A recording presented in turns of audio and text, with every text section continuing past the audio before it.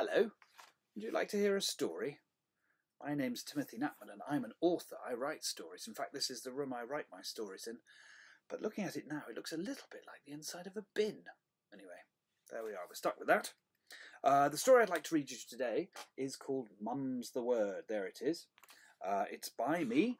I wrote the words and the pictures, which I will try and show you as many of as I possibly can, are by the brilliant, there's some more, are by the brilliant Jamie Littler.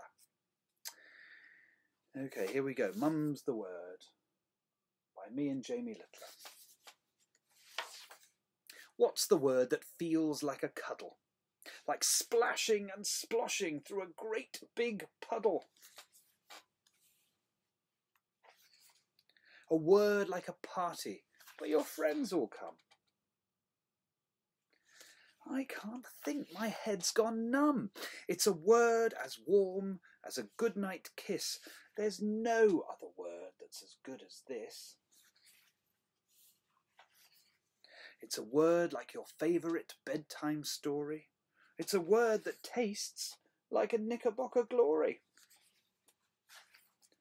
It's a word like ice cream on a summer's day. A word like the park where you love to play.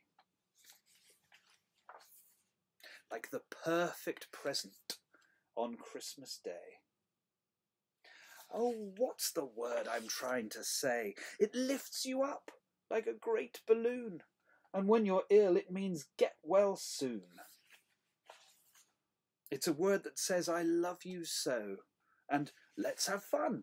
Away we go. It's a word like the dearest wish you make when you're blowing out the candles on your birthday cake.